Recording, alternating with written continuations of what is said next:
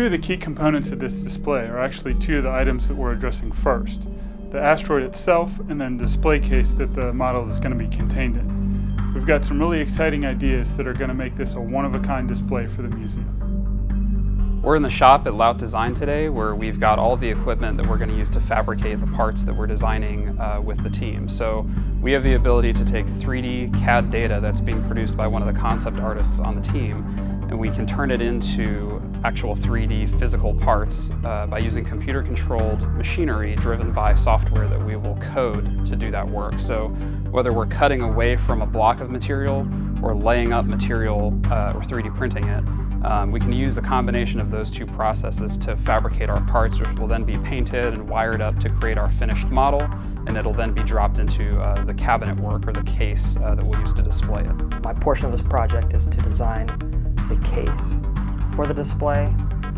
to engineer, and to actually fabricate it.